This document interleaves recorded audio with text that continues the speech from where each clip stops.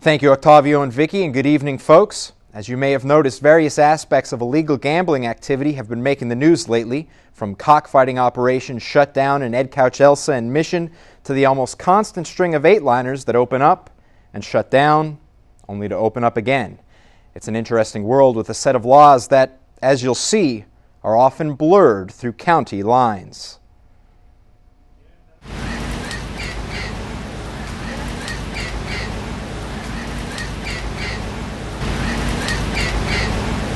It only takes one. Gambling, derived from the Old English word gamamen, meaning to play. And as a society, we play a lot. Producing over $10 billion in revenue in the state of Texas per year through lottery, charitable bingo, and wagering. And that's just regulated legal gambling. When it comes to the illegal or unregulated gambling, you can ante up another $15 billion for that. But like all vices, it can become addictive. Unlike other addictions, a drink, a hit, or a shot will not necessarily change your life, but a heavy hand just might.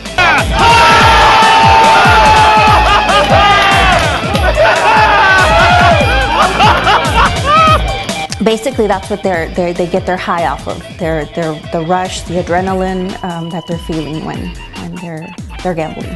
Dr. Elizabeth Cortez is a psychotherapist with her own counseling center and has been dealing with gambling addicts, be it legal or otherwise, and sees it as a growing problem here in the Valley. So if they win money, to them it's not, oh, I gotta go pay the bills. To them it's, okay, I have more money to gamble again. But when it comes to illegal gambling, the laws can be a little blurry, or perhaps, as you'll find out later, fuzzy may be the better term. Take the city of La Feria, for instance. Like any Texas border town, framed by a railroad track, dentist's office, a bakery, and a slew of slot machine houses. Take a trip down Business 83, below the Vegas drive-thru. It's a venerable South Texas Sunset Strip with inconspicuous house after house, filled parking lots at 2 in the afternoon on a Tuesday. The machines are called eight-liners. So called because there are 8 ways to win, but it's what you win that is causing so much controversy. Specifically in Penal Code 4701, subsection B, more affectionately known as the Fuzzy Animal Law. So called for the line that states it's legal if it rewards the player exclusively with non-cash merchandise, prizes like toys or fuzzy stuffed animals. And what do the people of La Feria think? Oh, there's just too many of them here in La Feria. Just one too many. Period. There's too many, man. Too many? You don't think it's good for the community?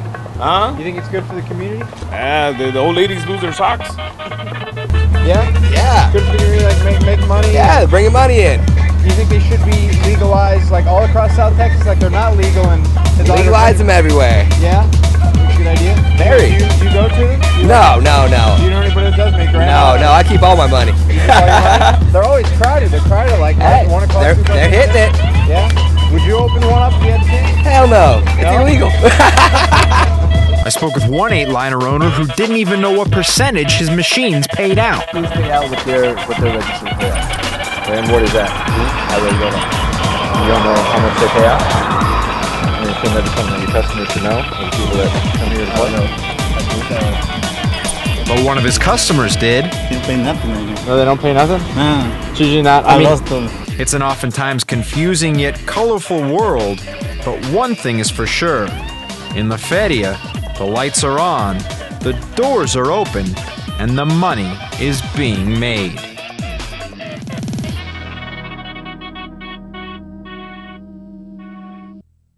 Well, we hope you enjoyed part 1 of Where the Chips Fall, and be sure to join us tomorrow night for part 2 as we delve deeper into illegal gambling activity in the Valley. Octavio and Vicky, I'll send it back to you. So, yeah, I mean, what would you say to the people who think this should be illegal, like all these the eight-liners?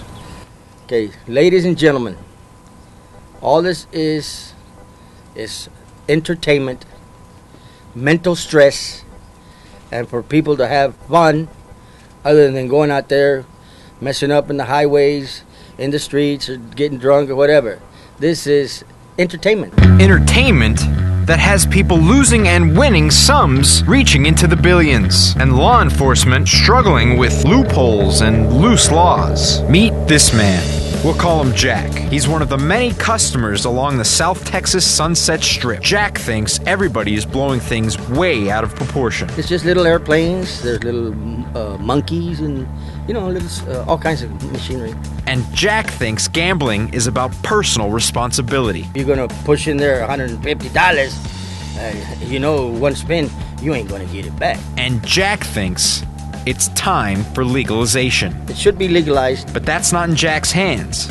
At least not directly. Although it starts in the state legislature with representatives like 40th District Representative Aaron Pena. Well, first of all, 8-liners are illegal in Texas in the way that most of them are being used. And it's up to the local district attorney to prosecute those cases. Potential district attorneys like Carlos Masso running in Cameron County to replace embattled district attorney Armando Villalobos. The problem with the laws right now is that the actual machine, the 8-liner machine, is not actually legal.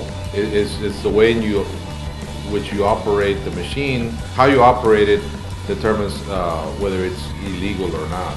But as far as Hidalgo County is concerned, when it comes to 8-liners, we have busted quite a few in Hidalgo County, and if I receive information that any of them are in operation, then I'm going to do everything that I can to bust them out.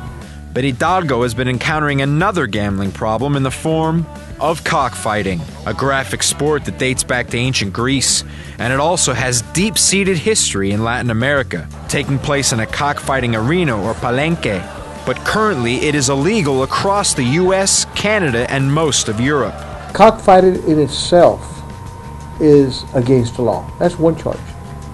If you've got betting, then you've got promotion of gambling, which is another charge. And if you have 2 or more, or 3 or 4 or 5 people, which you are going to have, all participating in the same overt criminal episode, then you have engaging in organized crime activity. One recent cockfighting ring came to a bloody end in Edcouch, Elsa. And you were saying there's 5 people injured? They're killed, man. They're dead. Just like 8-liners, cockfights can be hotbeds for other criminal activity. What I'm trying to do is improve the quality of life of our people here in this county by taking those out. From the backyard cockfights, hidden behind the barns and farms along endless stretches of South Texas Road, to the 8-liners here in La Feria, lit up and lined up in plain sight, gambling takes many forms and holds many faces. Whether for it or against it, there's no denying there is money and decisions. And so that's a question that ultimately will have to be decided by voters. To be made. It ain't no big deal. It's just entertainment. Mind relaxing, That's what it is. Invisible like arteries, dark and cold like